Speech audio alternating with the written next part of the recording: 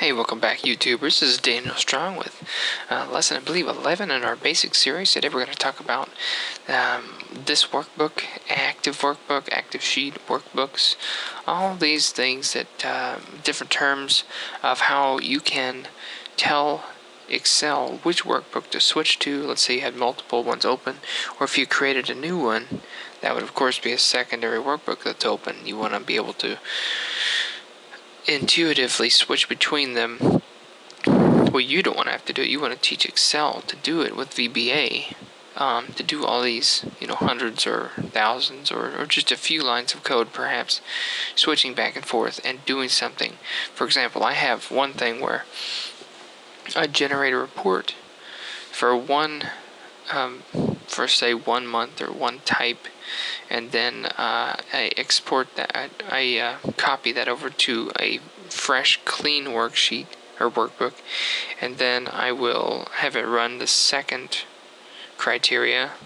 Let's say, if we had a Dallas report, it would run that and then put it in a tab and name that tab Dallas on the new workbook, and then it would switch back over to this workbook, the original workbook, run the new report, and then it would take that sheet and copy it again to the same the other workbook. So we're gonna do an in-depth study on that. So let's get started. This might be a two-part video. I don't know how long this will take, but this is good stuff. Okay. So I've already begun here. What we're going to do in a second is we're going to open up a new workbook and start switching back and forth with our macro. So let's get started. First things first, what is this workbook? We've used it before when we say Thisworkbook.Sheets, and then we say the name of a sheet or something like this. This workbook is an object in Excel that tells Excel that the workbook that you started with, or the one that actually has the codes in it, is the one that you might want to switch to, or you might want to do something with. Even if Excel is currently focused on one of several workbooks, if you said Thisworkbook.Activate, then it would immediately switch over to the original workbook and do some stuff in there. So we're going to go ahead and do an experiment with that. Let's say we'll add a new workbook. Here's how you do that. Let's see here. I believe it's Workbooks.Add. Well, if I could spell it'd be fantastic. Workbooks.Add. Simple as that. You want to add a new workbook? Bam. Let's try this. Let's F8 through. Remember, F8 is debugging. One line at a time. F8, F8. Okay, now we're in the procedure called workbook stuff. And the first line is about to run. F8, workbooks.add. So you can see up here, book 1 has just been added. Okay, so now you can see that clearly we're on the workbook called book 1. But what if I hit F8? What it'll tell Excel to do is to go to the original workbook that originated all the codes here and activate that. Set the focus on that. Let's hit F8 and see what happens. Sure enough, we've got our originating workbook. So let's clear that out. I'm going to go ahead and close out the new workbook. Let's do that again. Only this time, I'm going to hit F8, F8, adds a new workbook. You notice this one's called book 2. For some reason, Excel just keeps adding. Even if you've closed out book 1, it's going to call this one book 2, and so on and so forth until you, I think, close out all instances of Excel, maybe. At any rate, here's what we're going to do this time.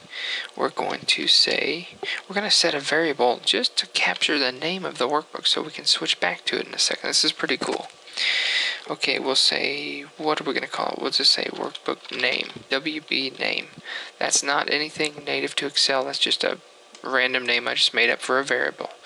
WB name equals active workbook dot name.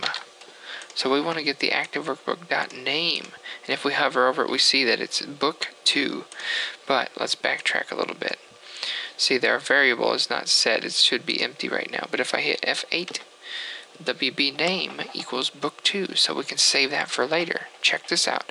I'm going to hit F8. We're going to switch back to our originating workbook, Thisworkbook.Activate. But down here, we'll go back. We can go back to the new workbook. How do you do that? With the workbooks object. I know it's a lot to take in. Check this video out, rewind it, watch it a few times. You need to memorize this. This is awesome. So workbooks. And instead of saying book 2 in quotation marks, or instead of saying that workbooks book 2.activate, you can take all this in quotes out and use our variable WB name up here, because if you click away and then you click back, you see that book 2 is already in quotes. It's already a text. So we're going to open up workbooks WB name, which means workbooks book 2 activate. We want to activate the other worksheet or workbook. So if I hit F8, it switched back to book 2, and we could go on all day. Thisworkbook.activate, and so we can switch back and forth between book 2 and the originating workbook. Let's see what else we have here. Active workbook.name, we used active sheet. Active sheet is kind of the same thing. If you did active sheet.name, in this case it would be in quotes. It would say workbook studies, end quote. So you can use that with sheets. Also, if we did that, that would be whatever sheet is active at that stage in the macro. So if I had a different one selected, it would take the name of that if we did active sheet.name. So that is how we use these. We'll do more in the next video. Thanks for watching.